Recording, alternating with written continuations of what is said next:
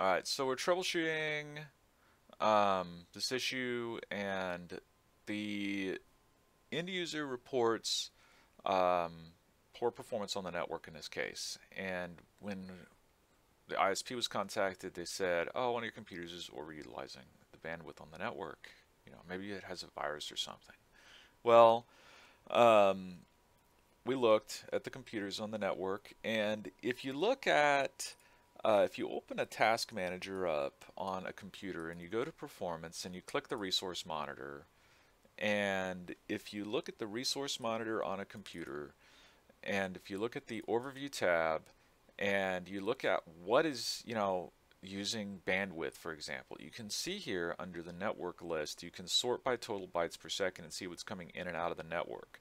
In my case, there's nothing really spectacular happening, but in that case of that particular PC we're looking at remotely, there is. So we can figure out exactly what executable is doing the most bandwidth. And when you see an executable and it says SVCHOST um, like this, and it's the troublemaker, you're always like, well, what's SVC host, right? And so that's actually an executable that runs services. And underneath that is a PID here, 1292, and PID 1292 is going to actually be the answer to our troubles. And it's not PID 1292 in our real life example here because, like I said, I remoted into this other computer. So let me do a command from the command prompt, tasklist /svc, because I want to list all of my PIDs, and I already identified that the PID in the actual computer that's giving me the trouble is 1092. And if we look here, I have copied the services under 1092, just the name of services here, to this list here. So app info, bits, browser, certprop, DOS, SVC, IKXD, all these services are running under this one 1092. So if we actually crashed PID 1092, we would crash all these services, and surely the problem would probably go away, but we wouldn't know which one of these was the actual issue. So we can't just go terminating SVCHOST.exe. We can't just go killing PID 1092 because it's the trouble. We have to actually look at the individual services that are underneath it, and we have to manually go through and stop each one until we have an effect that we like. Now, as I have already troubleshot this, I have done this already. So SC stop, and we start going through, type like app info, okay, and we would see if that had the effect. Let's just do this real quick. Okay, so I type SC stop app info. It says, it's in a state running.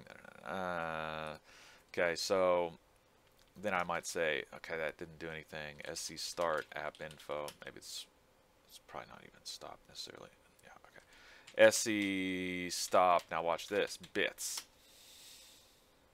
Now bits is the background intelligent transfer service, and it is actually related to like Windows updates, and it's not necessarily like the one thing that it could have been. I mean, yesterday I was working with an issue, same exact issue, and it was the LFS SVC, which is like geolocation services. And so it can be anything, right? And so like sometimes what happens is sometimes a service has a problem. Either it can't do its job properly, or it's corrupt, or even a virus can get embedded into that service and run through that service and try to run as that service or run as the privilege level of that service. It's not necessarily a virus though, just because you see this kind of stuff. So we can see we stopped the bit service and suddenly the problem stopped. And if we start bits, then we will see the problem will come back.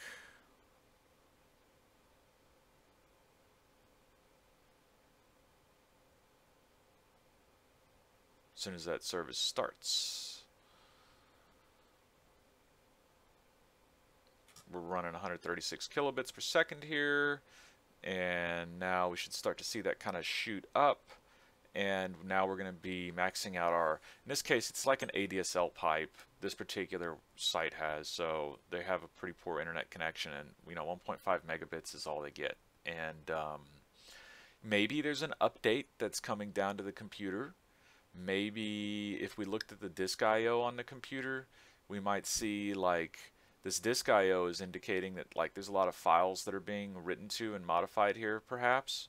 So if we remoted into the computer and we looked at like what exactly is it that is giving us high disk I/O, we would see exactly what what files are being written by this background intelligence transfer service, and maybe those files are the same ones that are just constantly over and over and over and over and over again. And maybe it's trying to download an update and install it, and it's crashing, and it's downloading an update and installing, and it's crashing, and it's propagating this. Maybe that's what's going on.